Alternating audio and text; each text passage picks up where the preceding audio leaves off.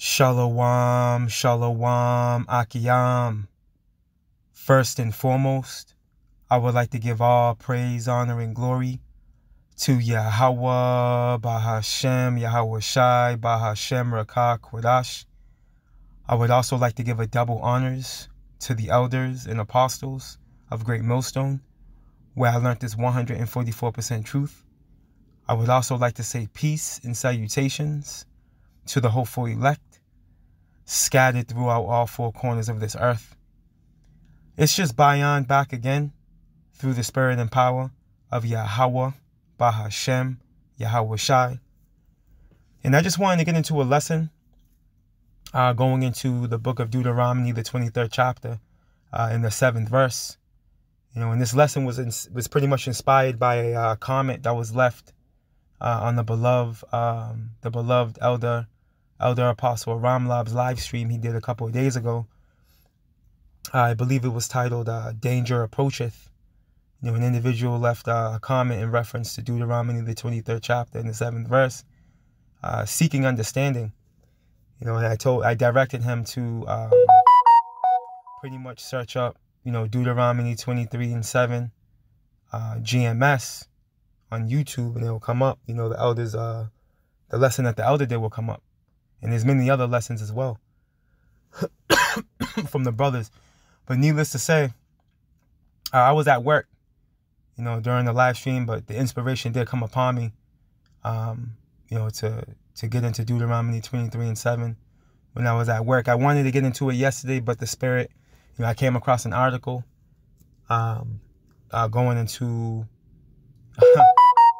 some heavy information in reference to Babylon the Great and it, withering away. But needless to say, the spirit hopped on me today, to get into this, the Wadi Yahweh Bashim Yahweh Shai, for putting the spirit on me to want to get into Deuteronomy, the 23rd chapter and the 7th verse. But before we get into it, right, real quick, I just want to make it known that both of the channels, let me see here, both of the camp channels, right, have been striked. So, we were out there last weekend, as you can see, November 5th, and it's no bueno. They took it down. We were going in on Amalek, the chief house of Esau, Edom, the so-called white man, through the spirit and power of Yahweh Bashim Yahweh Shai. And these devils, they're not allowing this, they're not allowing it to go up. This is the backup channel. Hey, I meant to put on my main channel as a link via the homepage, but haven't been able to do that yet. But needless to say, they've striked this as well. So Lord willing, we're gonna open up either a BitChute or a what's the name of the other one? An Odyssey, either an Odyssey or maybe both. And maybe even another channel, even maybe a third camp channel. Just to make sure that this word can continue to go out, through the spirit and power of Yahweh Bashim Yahweh Shai. But we were out there last week. I just want to make sure that, you Akiyam and Akwathium, and the brotherhood are aware that we were out there. There's no days off, unless the weather is just, impossible, because up here in the Northeast, it gets ugly. But needless to say, I just want to put that out there, so you Akiyam and Akwathium know that, we were out there, getting it in through the spirit and the power of Yahweh Bashim Yahweh Shai. But, yeah, let's get right into Deuteronomy, the 23rd chapter and the 7th verse, which is plain, It really isn't that complicated to understand, But, to the pure, all things are pure, as the scriptures say. But this is the book of Deuteronomy, and this is going to take, looking up words, right? Going into some history, going into the Torah, pulling up maps. This is what it's going to take, in order to understand specific scriptures, like our elders and apostles of Great Millstone have taught us. This is how you get the true understanding of the scriptures. This is not, I just want to put it out there, this is not an open and shut book, like these wacky-tacky Christians think it is. Like they'll read this scripture verbatim and they'll think they have it all figured out. No. You're not even close. But anyways, let's get into it. The book of Deuteronomy, chapter 23 and verse 7, and it reads, Thou shalt not abhor an Edomite, for he is thy brother. Thou shalt not abhor an Egyptian, because thou was a stranger in his land. Now that word abhor goes into avoid. Okay? Now, when you get this word Edomite, right? Strong's H130, Edomite, Edomite, Right? and the form just below that, Edom, Edom. Right, so Edomi or Edome, right?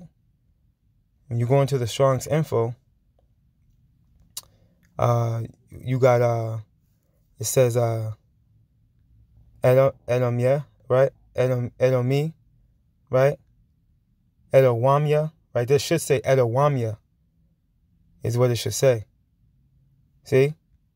Now, what it's telling you to do, it's telling you to see H726. You see? And there's an important reason why. Okay?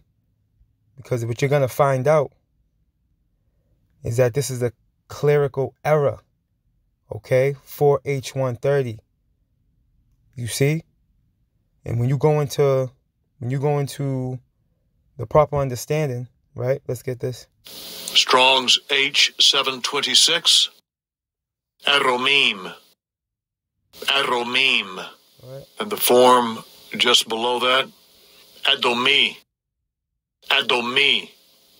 Right, or Adamia, right? Now, it goes into Syrian. You see? And there's a valid reason why. Okay, and this is not talking about the heathens. Okay, this is specifically talking about the descendants of Abraham. Okay? And this can be very easily understood. Okay? When you go into the scriptures and pull up some maps. Now, what we're going to do is we're going to jump. Actually, let me leave this up. And let me go to Salakia. Let's go here. Let's go to Genesis, the 11th chapter real quick. Just to bring this together, through the spirit and power of Yahweh Ba'ashem Yahweh Shai. So Genesis 11. And let's see here. We can start at verse 27. The book of Genesis, chapter 11 and verse 27, and it reads, Now these are the generations of Terah, okay, which is Abraham's dad, right? Terah begot Abram, right? Nahor and Haran begat Lot. And Haran died before his father, right? Terah, in the land of his nativity in Ur of the Chaldees. And Abram, right? Nahor, Salakia, and Abram and Nahor took them wives. Now, Nahor is Abram's brother. I just want to make that clear. Right? The name of Abram's wife was Sarai. And the name of Nahor's wife, Milcah, the daughter of Haran, the father of Milcah, and the father of Iscah. But Sarai was barren, she had no children.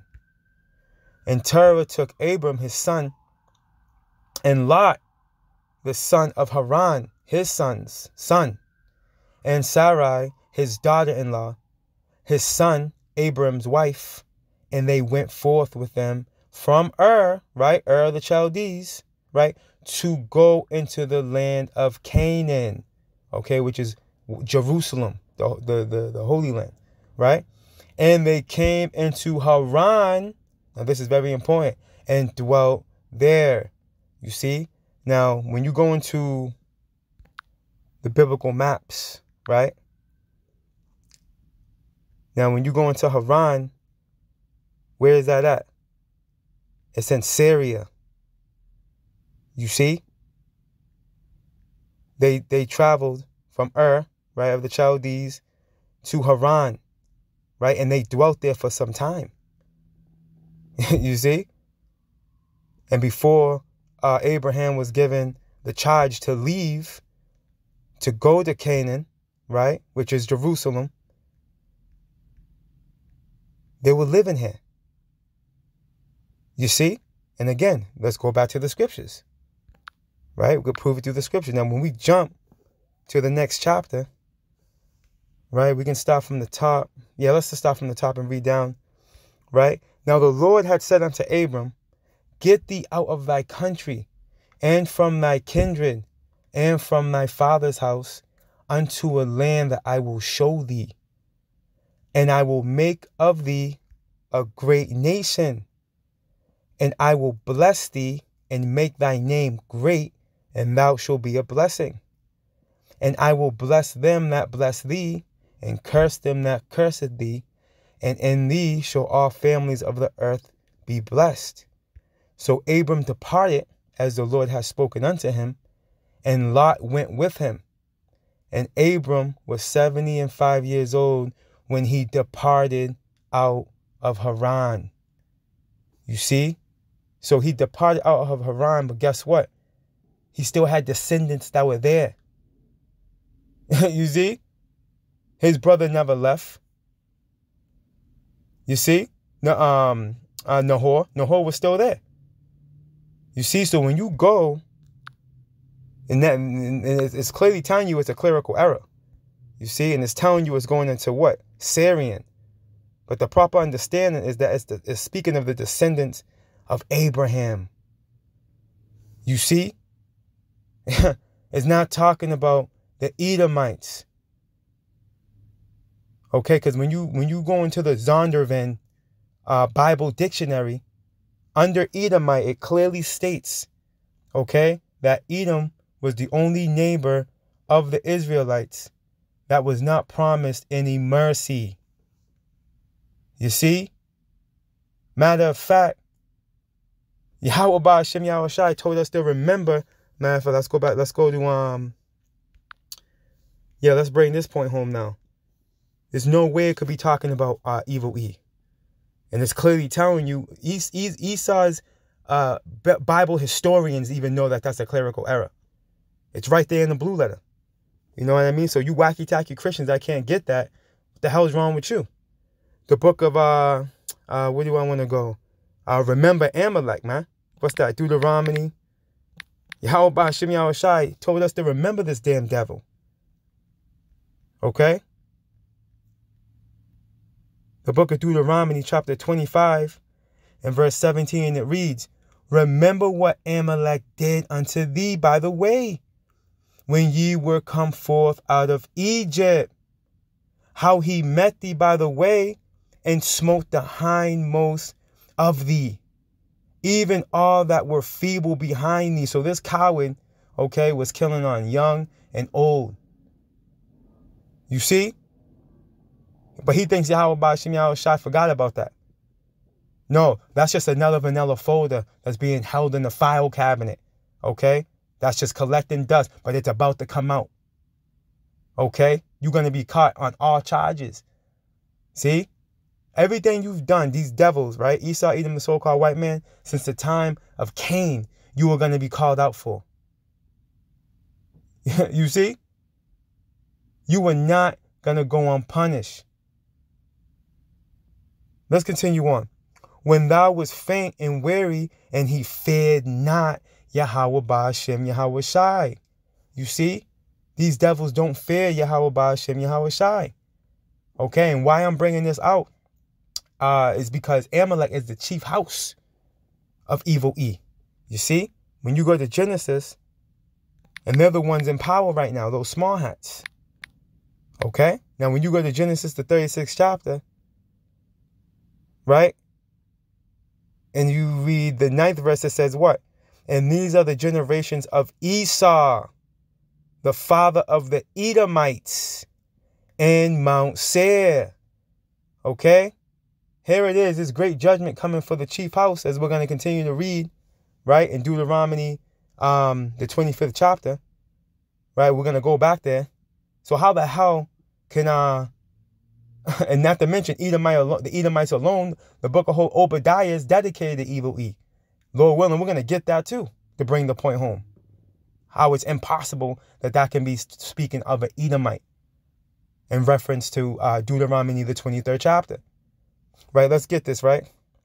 So when you jump down to the 12th verse, it says what? Genesis 36 and 12, and it reads, and Timnah, right, was concubine to Eliphaz. Now Eliphaz is the oldest son of Esau. See, that's his first son, right? Esau's son, and she bare to Eliphaz Amalek. Okay? These were the sons of Adah, Esau's wife. Now, why is this important?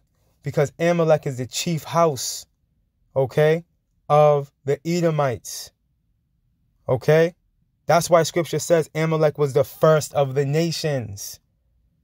Okay, let's get that real quick before we go back to, let me see, before we go back to Deuteronomy. What's that? Numbers.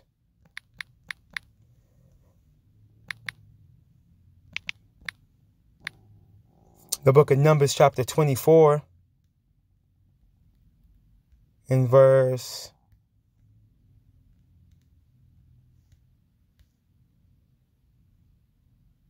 Now this is when Balaam was actually, he prophesied of the Hamashiach, right? And he also prophesied of the destruction of Amalek, all right, evil E. You see, in general. Now, check this out, right? The book of Numbers, chapter 24. And I'll start at verse 19. It reads, out of Jacob shall come he that shall have dominion. Who's that? Yahweh Shai. And shall destroy him that remaineth of the city. And who's prophesied to be in power, pursuing the 2nd Esdras, the 6th chapter? Esau is the end of the world. See? And Jacob is the beginning of it that followeth. Evil E is going to be on the scene. Okay? When the Hamashiach arrives. That's why it says, and shall destroy him that remaineth of the city. Right? And when he looked on Amalek, he took up his parable and said, Amalek was the first of the nations, but his latter end shall be that he perish forever. You see? And that would bring us right into Obadiah. But before we get that, let's go back to Deuteronomy, the 25th chapter. See? This is why precept must be upon precept, line upon line. Here a little, there a little. Right? Back in the book of Deuteronomy, chapter 25. And I'm going to read verse 18 again and continue on. How he met thee by the way and smote the hindmost of thee, even all that were feeble behind thee, when thou wast faint and weary, and he feared not Yahweh Ba'ashem Yahweh Shai. You see? And scripture says, the fear of the Lord is the beginning of wisdom, proving that this man has no wisdom because he doesn't fear Yahweh Ba'ashem Yahweh Shai. And that also qualifies him for a first-class ticket to be visited with evil. All right, pursuing the Proverbs. I want to say Proverbs, the 29th chapter. You see? He's going to be visited with evil. You see? Continuing on. Now here's back. This is backing up what Balaam had said. Okay? Therefore it shall be, when the Lord thy power have given thee rest from all thine enemies round about, in the land which the Lord thy power giveth thee for an inheritance to possess it, Jerusalem, right? That thou shalt blot out the remembrance of Amalek from under heaven. Thou shalt not forget it. Okay? And this goes right into Obadiah. Now remember, Amalek is the chief house. You see? It's the head. You take out the head of a serpent, it's over with. It's game over. You see? You go into the book of Job, the Lord speaks on how he's going to root up son and nephew, man, of these damn devils, man.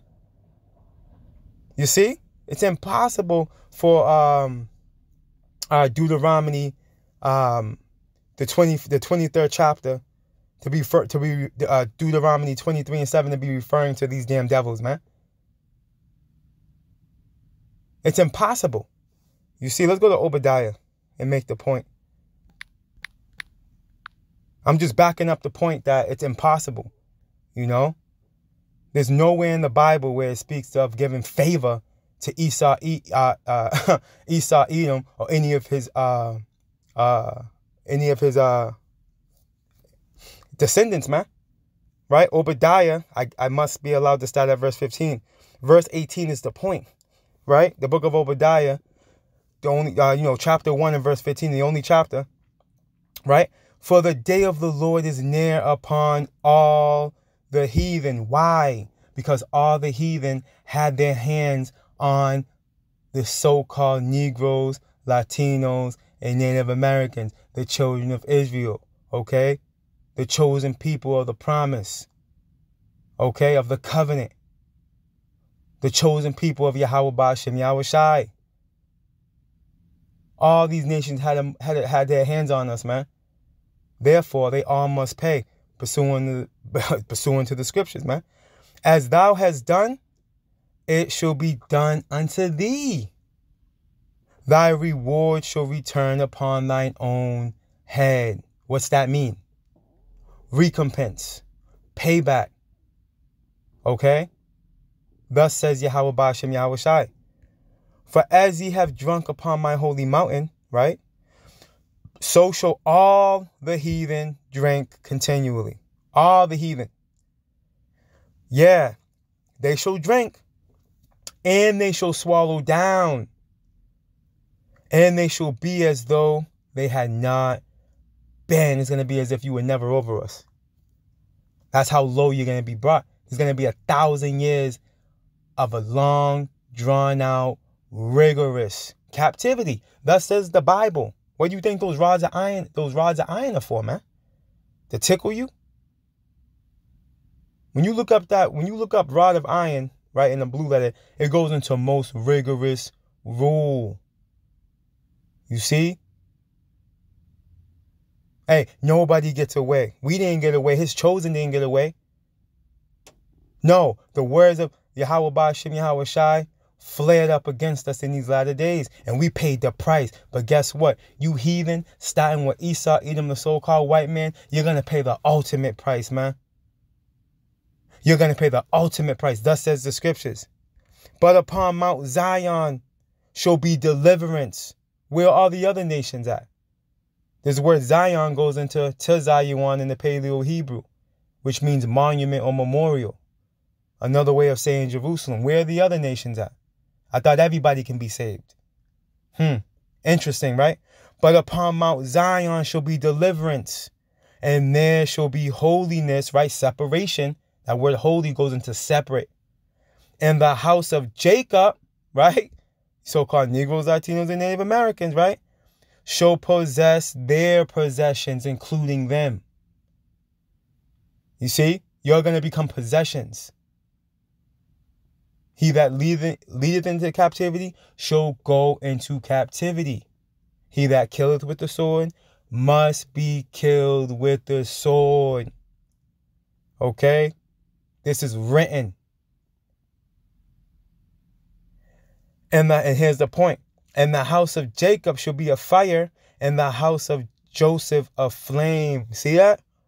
Northern and southern kingdom, all 12 tribes are going to fall upon you. Right? And the house of Esau, the house of Esau, for stubble. And they shall kindle in them and devour them. And there shall not be any remaining of the house of Esau. See?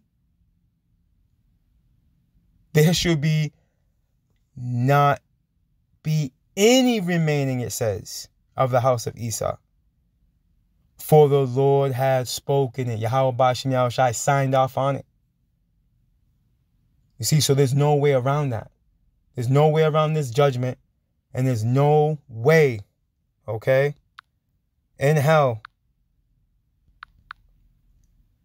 that Deuteronomy, the 23rd chapter, in the 7th verse, it's talking about an Edomite. It's not possible.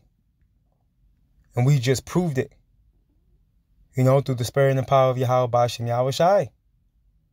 Nowhere in the scriptures are you going to see where Yahweh Ba'ashem Yahweh Shai favors these devils. Matter of fact, pursuant to Malachi, the 1st chapter, and Romans, the 9th chapter, where it's reiterated, Yahweh Ba'ashem Yahweh Shai hates Esau, man.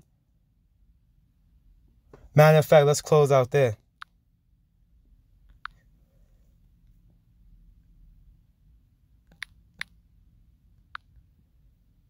The book of Romans, chapter 9. I'm going to go straight to the point and blow it up as well. In verse 13, it reads, as it is written, right? Because it's written where? In Malachi, the 1st chapter. Jacob have I loved, right? Are so-called Negroes, Latinos, and Native Americans, and speckled birds. Remember, Deuteronomy 28 and 64, part of the curses was us being scattered. You see, so there are going to be Israelites that look like the heathen nations, but their spirit is going to bear witness with the spirit that they're a child of Yahweh Ba'ashem Yahweh Shai. They're going to gravitate, they're going to hold on and understand this word. Okay? They're going to hold on tight to this word. They're going to be firm, faithful believers because they're truly Israelites. You see, they're going to be full of faith and works. Right? But Esau, the so-called white man, have I hated. All praise, honor, and glory to Yahweh Ba'ashem Yahweh Shai Ba'ashem Rakah Quadash.